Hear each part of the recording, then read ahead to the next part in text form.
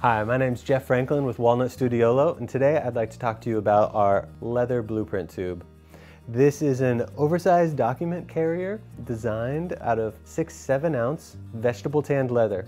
The leather comes from USDA beef cattle and it's tanned in the United States. This leather blueprint tube is all leather, whereas sometimes you'll see leather simply glued on or wrapped around a metal or cardboard sleeve.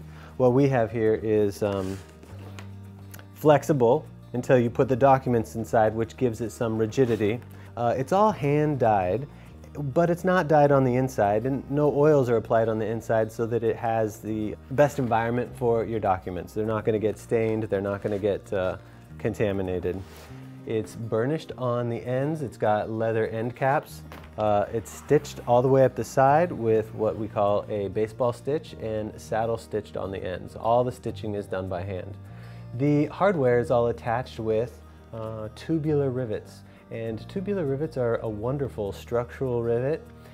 In this particular case, what I did is I installed them inside out with the cap on the inside of the leather so that your documents slide neatly in and out without getting scratched.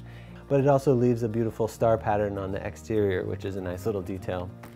To open and close the blueprint tube, it's actually not necessary to open this Conway buckle, but what I do is just pull out some slack from the shoulder strap, and then the lid slides right off. We have all of these notches where if you wanted to lock the lid down, it's designed for that to be the tightest, where the lid actually can't come off, or any size in between. Thank you very much for taking the time to watch this video. We'd love to see pictures of your blueprint tube out in the wild. Feel free to send us pictures or follow us on Facebook, Twitter, or Instagram, #Walnut Studiolo.